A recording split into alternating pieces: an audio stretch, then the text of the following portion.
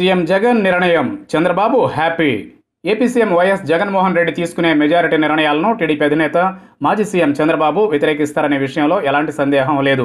అయితే ఇటీవల వైసీపీలో జరిగిన ఓ పరిణామం మాత్రం చంద్రబాబుకు రిలీఫ్ ఇచ్చేలా ఉందనే అభిప్రాయం వ్యక్తమవుతోంది. తన తోడలుడు సీనియర్ రాజకీయ నేత దగ్గుబాటి వెంకటేశ్వరరావు విషయంలో సీఎం జగన్ తీసుకున్న నిర్ణయం టీడీపీతో పాటు చంద్రబాబుకు కూడా ఊరట కలిగించేలా ఉందనే టాక్ వినిపిస్తోంది.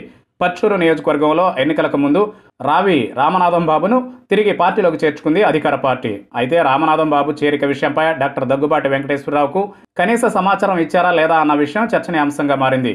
ఎన్నికల్లో తనకు టికెట్ రాకపోవడంతో రామనాథం బాబు టీడీపీలో చేరారు. అయితే తాజాగా ఆయన మళ్లీ ముఖ్యమంత్రి జగన్ సమక్షంలో పార్టీలో చేరడం ఆసక్తి రేపుతోంది. ఈ కార్యక్రమంలో నియోజకవర్గ పార్టీ ఇన్ఛార్జిగా ఉన్న డాక్టర్ దగ్గుబాటి కానీ ఆయన కుమారుడు హితేష్ చెంచురామ్ కానీ కనిపించలేదు. దీంతో దగ్గుబాటికి చెక్ చెప్పేందుకే రామనాథం బాబును మళ్లీ పార్టీలోకి తీసుకున్నారనే గుసగుసలు మొదలయ్యాయి.